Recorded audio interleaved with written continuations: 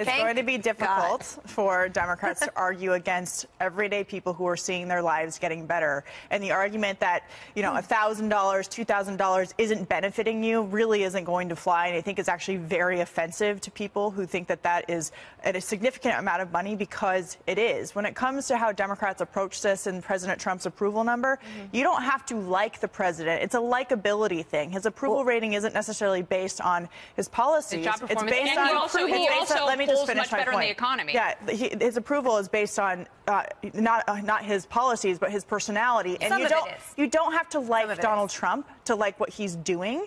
And so we'll see if that plays out in districts across the country. But right now, it doesn't really matter if people feel like their lives are better and know that the policies being passed in Washington are finally benefiting them. The bottom line is a much better metric for most voters than whether or not you want to go to a cocktail party with Donald Trump. Well, and his likability, he wasn't well liked. If you look at the polls in 2016, that didn't matter because, as Charlie pointed out, he focused on the economic issues. That's what he talked about.